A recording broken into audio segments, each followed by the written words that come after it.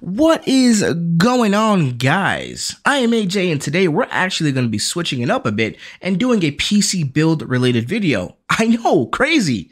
And we're going to be focusing on this little contraption behind me. So stick around and let's discuss this. So a bit of backstory on this machine. A little under 2 years ago, I inherited this PC from a dear family friend who unfortunately passed away. And to be honest, I had no idea what I wanted to do with it, as I had both my main rig and my, at the time, recently built HTPC. So it's been here in the backdrop of my recent videos. And then a few months ago, I stumbled upon several videos detailing how to turn older PCs into network attached storage, and it got me thinking about this guy right here. So that's what we're gonna do. To start things off, let's get into the system's current specs. At the heart of it all is a Ryzen 5 2400G with integrated Radeon graphics, cooled by the stock Wraith cooler. This CPU has 4 cores, 8 threads, and currently sits in an MSI Tomahawk B450 motherboard. For the RAM, we have a 16 gig kit of Viper 2800 speed DDR4 memory. And for the boot drive, we have a Samsung 480 gig SSD. Finally, the system is powered by a Thermaltake Smart Series 500 watt PSU. All of these components are housed in the BitPhoenix Nova Mesh TG White Edition case. Side note here, this system was specifically built to play old school titles like Tomb Raider 2, which explains the simplicity of this build and the lack of a dedicated GPU. That being said, I do plan on making slight upgrades as I intend to run this machine 24/7. First, I'm swapping out the stock Ryzen cooler for this V-True V5 air cooler. While I've never used this brand before, there are a lot of good reviews, so I'll be trying this out. And finally, I'll be swapping out the current PSU for the Thermaltake Tough Power 750 watt PSU. While it might be a bit overkill for the system, it is fully modular and is rated at 80 plus gold.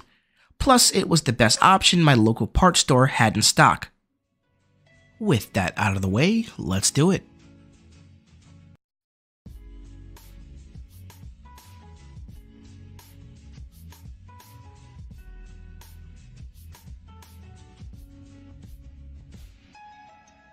And how could I forget the star of the show? 2 10TB WD Red NAS hard drives.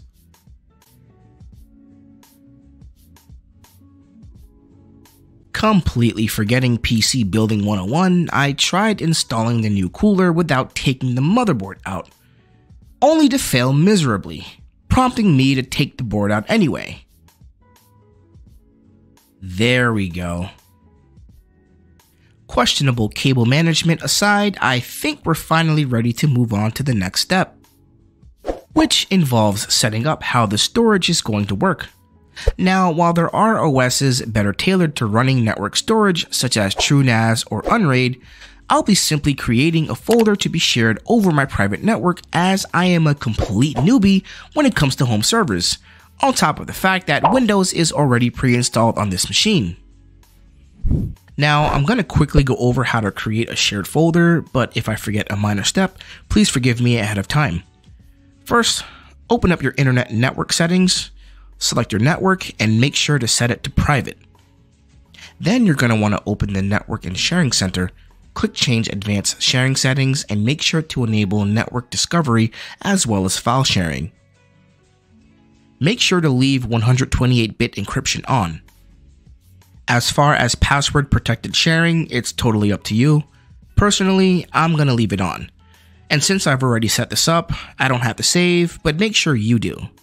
The next step is optional, but makes recognizing your devices easier, especially since default PC names can be a bit long and all the more confusing should you have multiple devices on the network.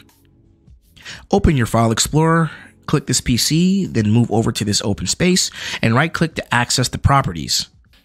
From there, click on Advanced System Settings and select the Computer Name tab, where you can change your PC's name. I've already gone ahead and changed mine. Make sure to do this for all PCs you want to share files between. The last step is actually sharing the folder. Go to the folder you want to share, right-click, and select Properties. Click on the Sharing tab. Then click on the Advanced Sharing. Select Permissions and enable full control.